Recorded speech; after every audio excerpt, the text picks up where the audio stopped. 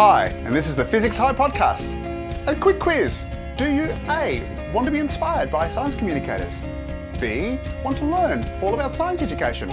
C, want guidance on your scientific journey? Well, how about D, all of the above?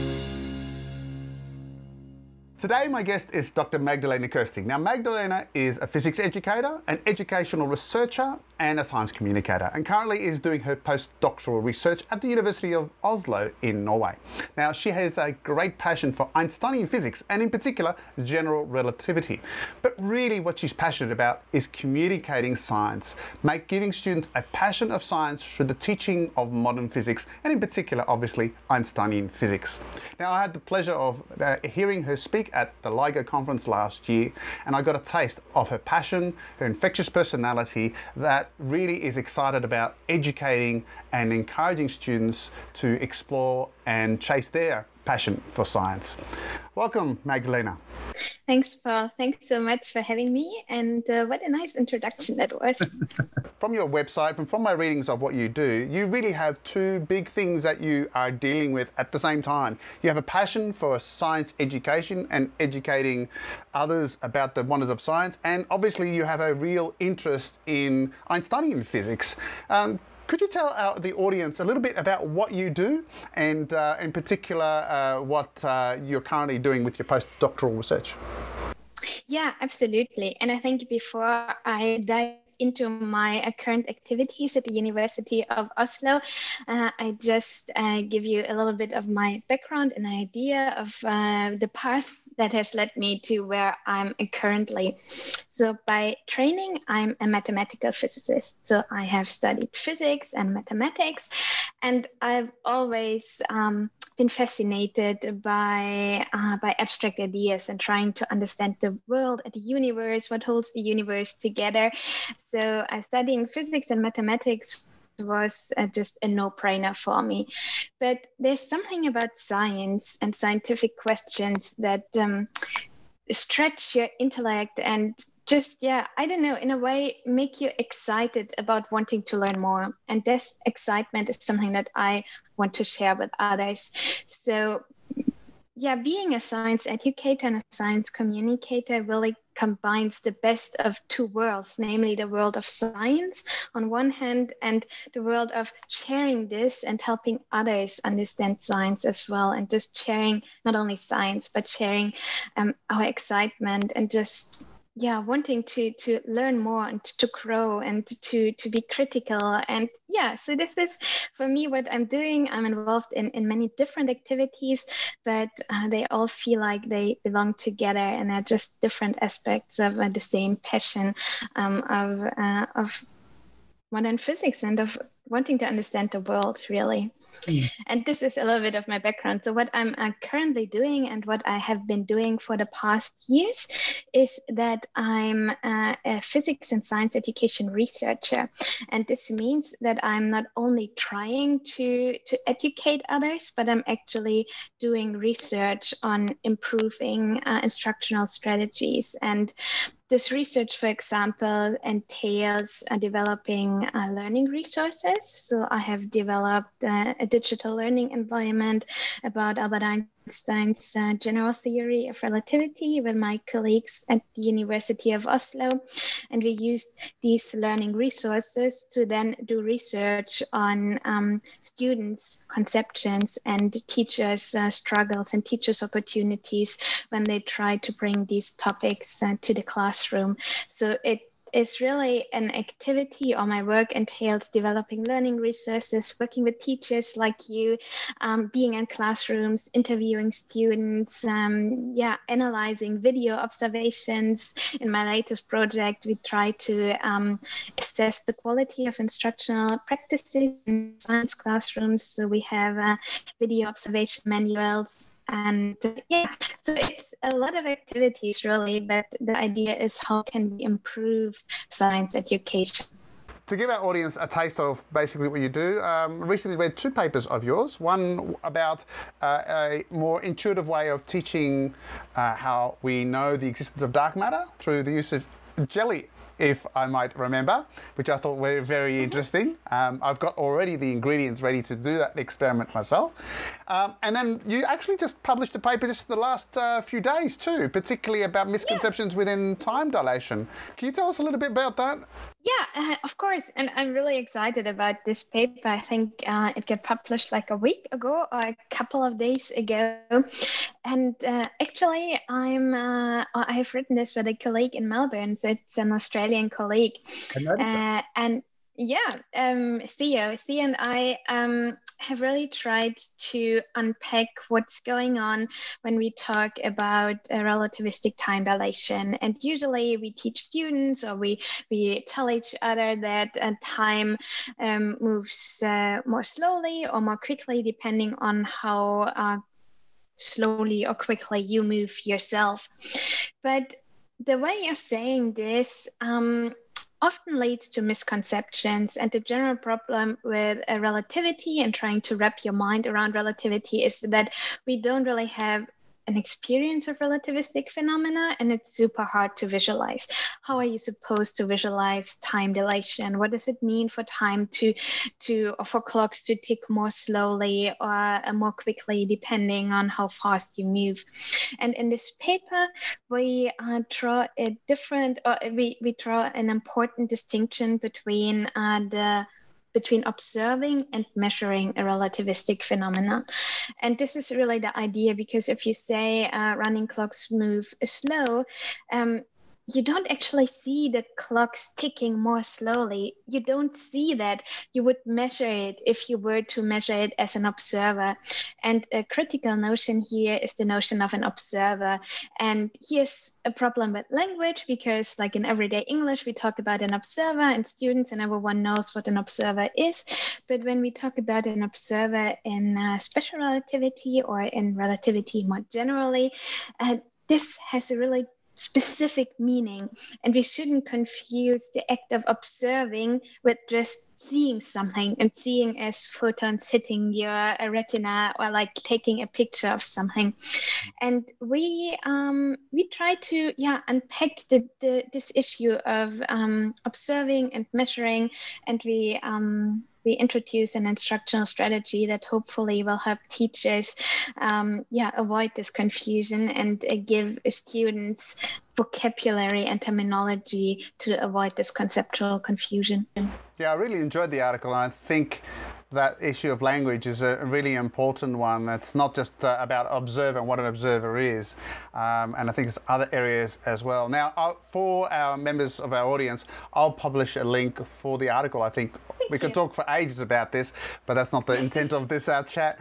But I'll put the link down the bottom, and really encourage, particularly for physics educators, that you have an opportunity to look at it. So, Magdalena, back to the subject at hand, which is really you.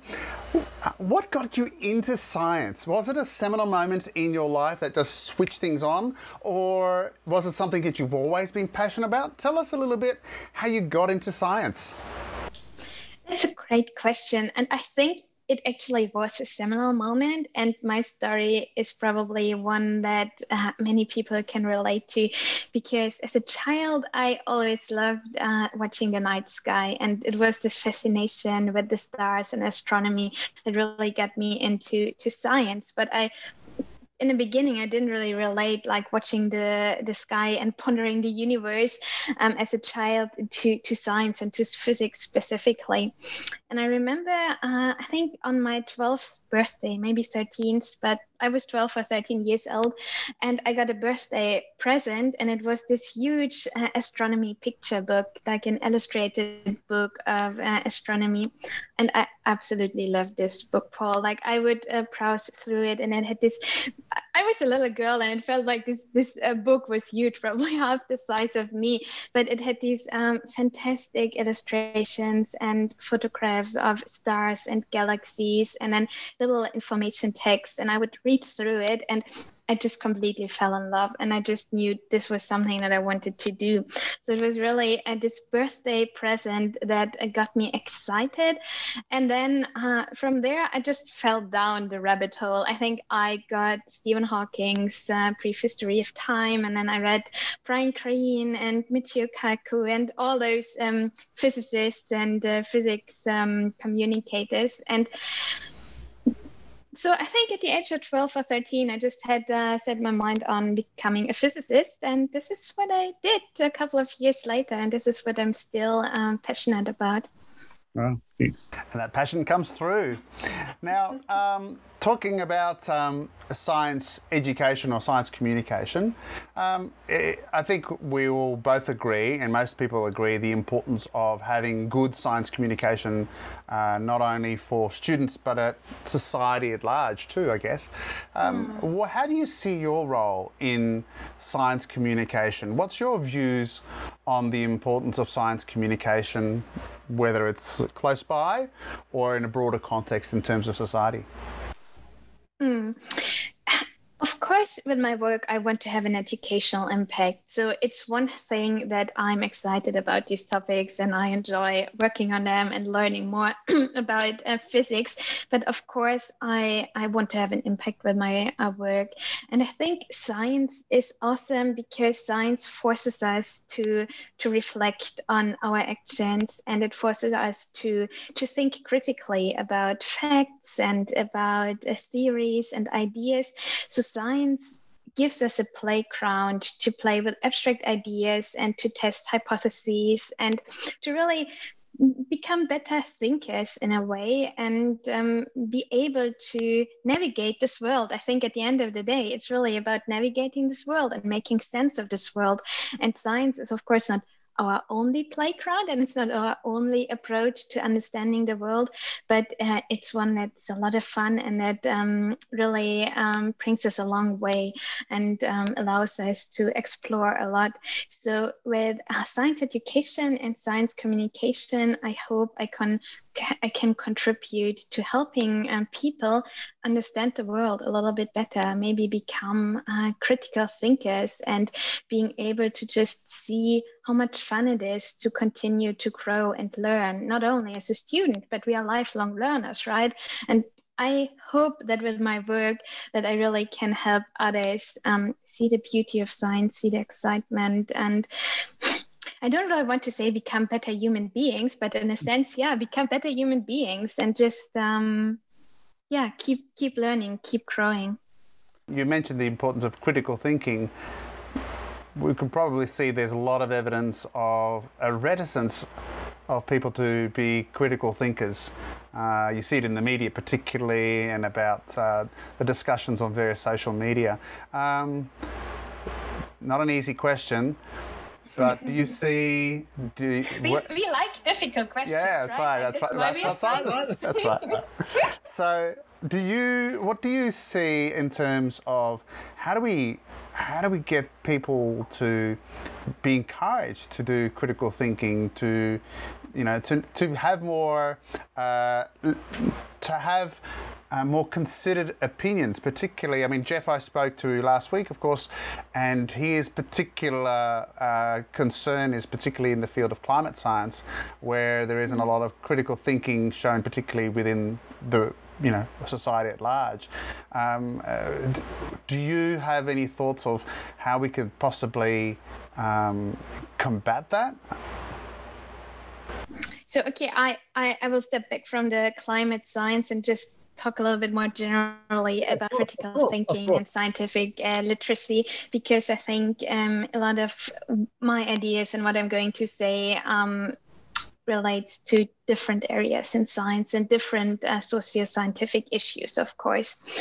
And yeah, it is indeed a difficult question how we can raise scientific literacy and how we can help people become critical thinkers in a way, but also become active and participate, because it's one it's one thing to be critical and it's easy to criticize, right? But it's a different thing to actually take actions and to participate in our society and try to make the world a better place. It sounds cliche, but how can we try to instill that in our students? And if I think about scientific literacy, because critical thinking is one part of scientific literacy, I usually think about 3 levels, and this reflects in my educational pathway as well. So first of all, we have knowledge in science, so knowing about scientific ideas and scientific theorems and scientific concepts, really. So this is our knowledge in science. But then there's knowledge about science. So you have to take a step back and reflect on the nature of science, the nature of scientific knowledge. How do we arrive at scientific ideas? What are scientific facts? How does our understanding get refined over time? And how can scientists claim one thing and then maybe realize they made a mistake? Or going back to general relativity, was Newton wrong in suggesting his theory of gravity? Was he wrong? Can we say he was wrong? Or did Einstein only extend the scope of applicability with his theory of gravity? So I think adding to knowledge in science, this important dimension of having knowledge about science and knowledge about the scientific process. And then there's a third aspect to it, and I think this is knowledge to use science and knowledge to participate in our society, and really being brave enough to not only stay in academia or stay in the classroom or wherever you are, but actually trying to see how the different pieces fit together. And just this idea that we have highly specialized disciplines, there's science and then there are the humanities and arts, they are not separate. And I think this is something that we need to convey, and we need to show students and the society. Just because you have an interest in science doesn't mean that you cannot have an interest in the humanities, or that you are not a creative and imaginative thinker. So I think fostering critical thinking and promoting scientific literacy starts with building awareness that we need knowledge in science, knowledge about science, and knowledge to use science. And getting back to my personal pathway, I feel like I have moved through these different stages because as a student, I immersed myself in physics and mathematics, and I really learned this scientific knowledge, and I loved it, and I didn't need anything else. It was just me and science, right? And you know that feeling. And then when I started my PhD in physics education, I was forced to learn about knowledge about science and gain knowledge about science. What is the scientific method? Is there such a thing as the scientific methods? And I feel like as a student, or as a physicist, really, I took so much for granted and I didn't reflect critically on that. And these are assumptions, just being able to spell them out and being able to see that there are assumptions underlying physics and science more generally. So this is something that I really learned in my PhD. And now that I finished my PhD and I keep working on topics of science education and science communication, I really feel I'm starting to use my knowledge. I'm starting to use my knowledge in and about science to participate in society and to have impact and make a change.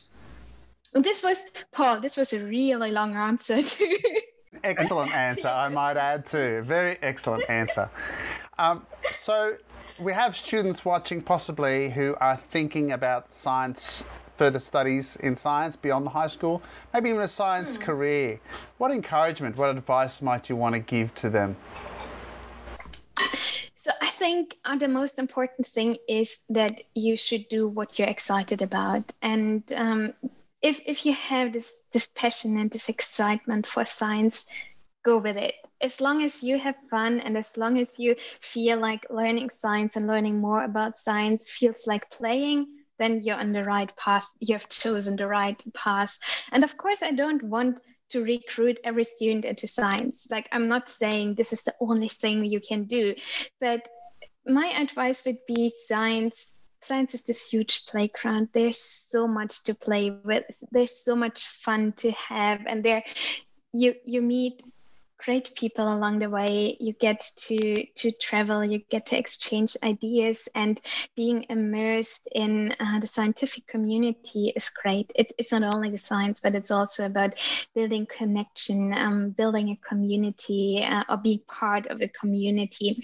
So my advice, obviously I'm biased, but I think my advice is, if you're excited about science, go for it and just explore, read as much as you can. I'm an avid reader, and I think reading and just reading a little bit more than just the course material, and falling down many rabbit holes, like fall down as many rabbit holes as you can. I remember the first time I took a course in general relativity, gosh, I think I spent my whole Christmas break reading books about general relativity, and you're left a little bit confused, maybe bruised and confused, but glad all the same, because it's just, yeah, I'm not sure, like I'm rambling, but my advice is just be excited, be playful, read, find people that just fuel this excitement further, so that you surround yourself with people who have a similar passion, so that you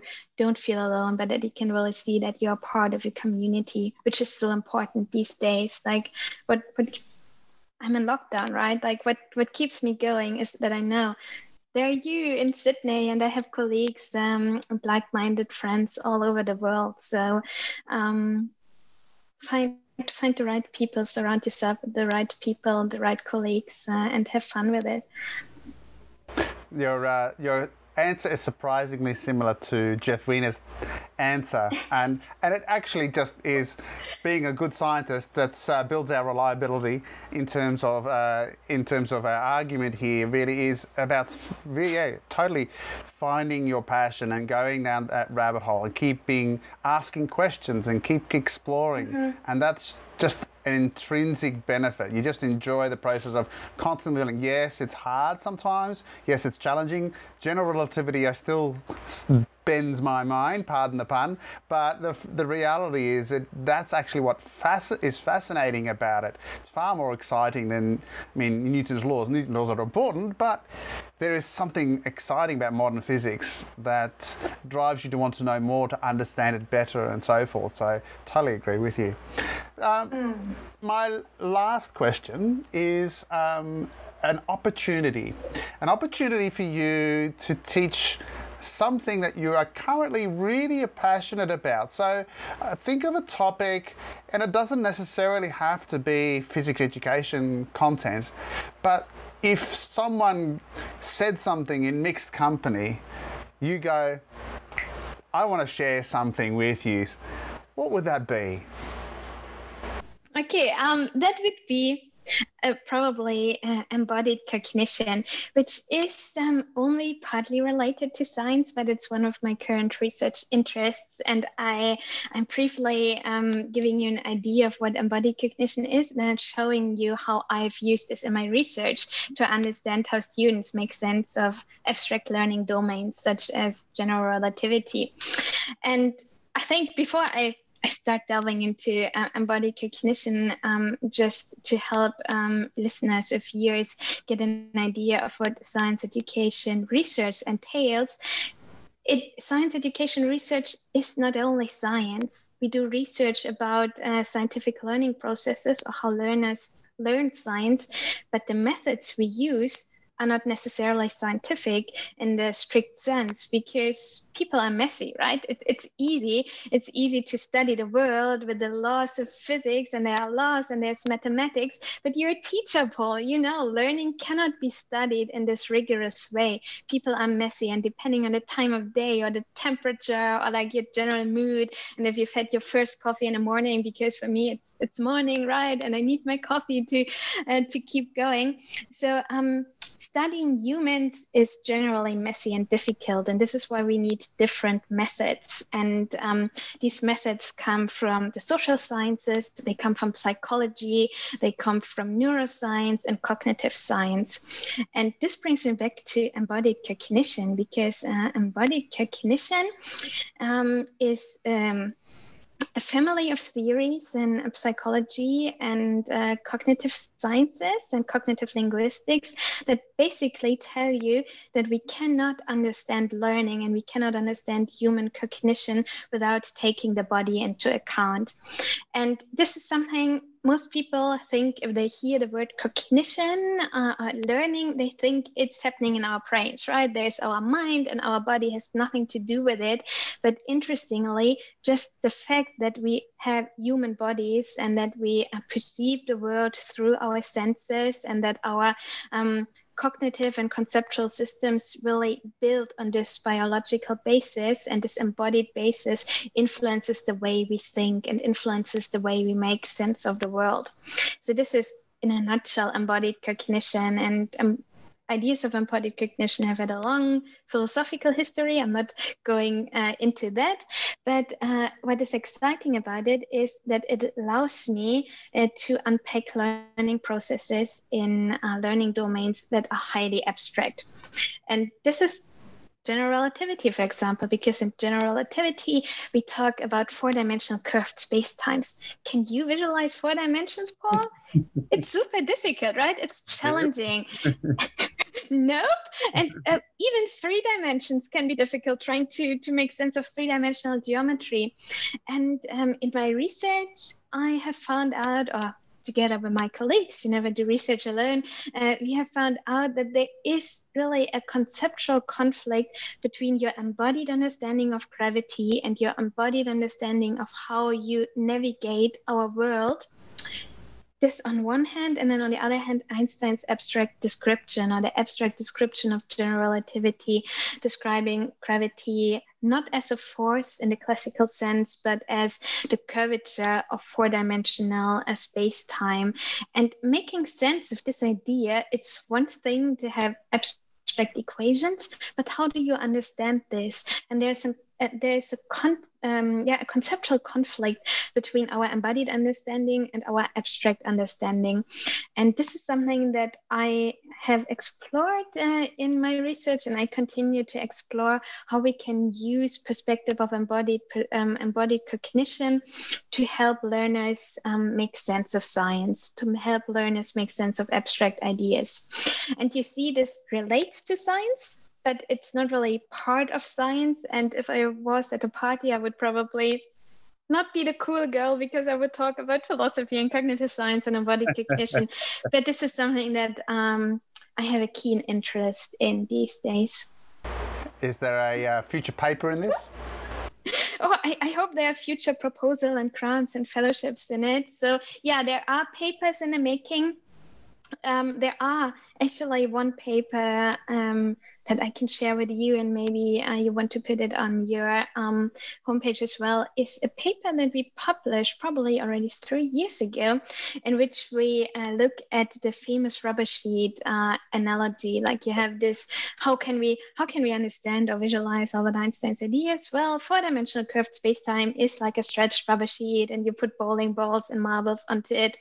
And I analyzed this model, or this analogy, and I used our students in Norway that we had worked with, and I analyzed this analogy from an embodied cognition perspective to give just instructional ideas, or ideas on how you can improve instructional strategies in general relativity. So yeah, there has been some research going on, and I hope there will be a lot more in the next months and years. Excellent, excellent. Well, thank you so much, Magdalena, for your time. I think we really got a sense of your passion for physics education. I really appreciate you having a chat with me. Yeah. No, thanks, Paul. Thanks so much for inviting me. I hope to have an opportunity to speak with you again. Thank you. Well, I hope you enjoyed this episode. Please subscribe to get notifications of up-and-coming interviews, as well as my other physics content. My name is Paul from Physics High. Until next time.